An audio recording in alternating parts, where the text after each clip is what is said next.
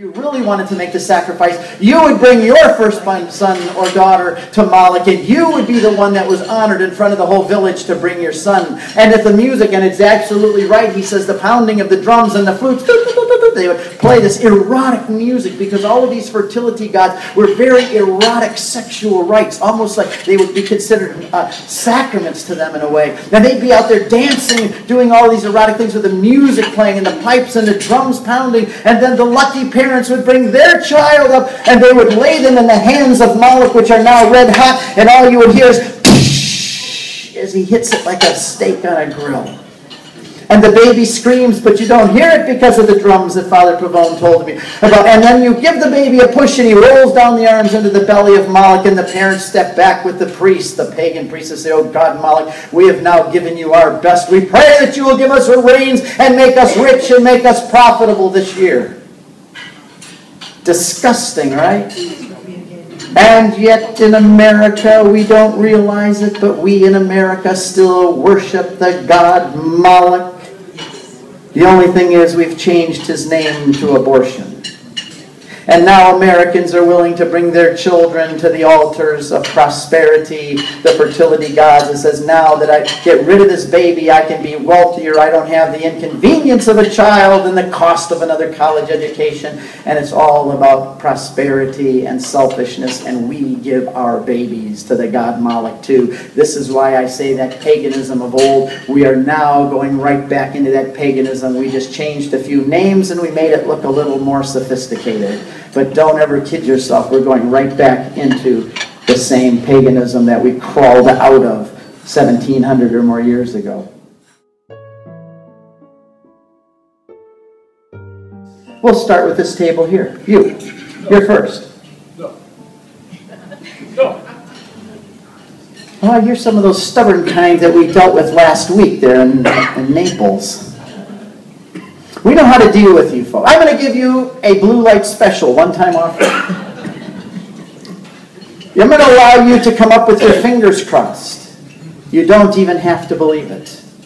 Put your fingers behind your back, have them crossed, come up and burn incense, cross your fingers and go back and sit down. Nobody is going to care if you really believe it or not. You just need to do it.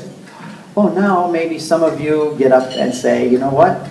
I have to be responsible. I have grandchildren at home. I have a business at home. I can't be irresponsible with my life. And maybe some will get up and start coming forward here.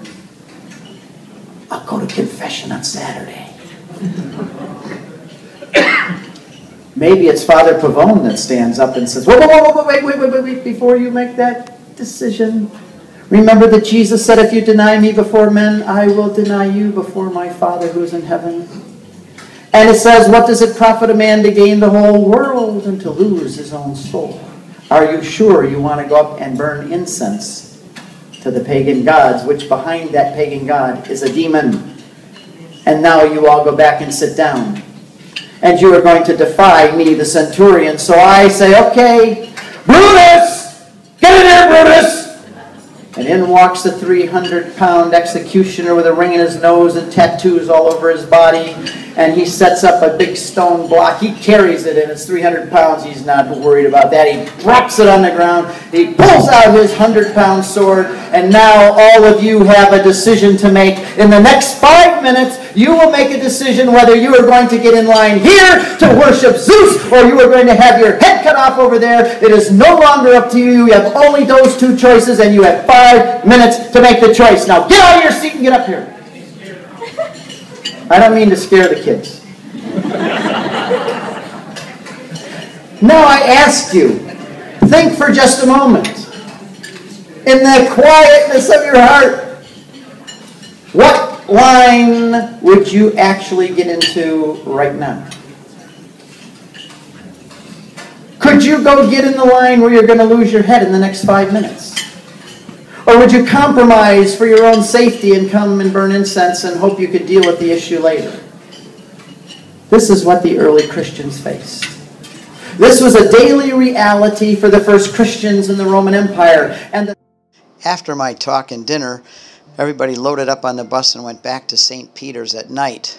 And there was a special pro-life candle vigil in St. Peter's Square. Very well attended and beautiful. Everybody got back home, went to bed, and getting ready for Mass with the Pope in the morning.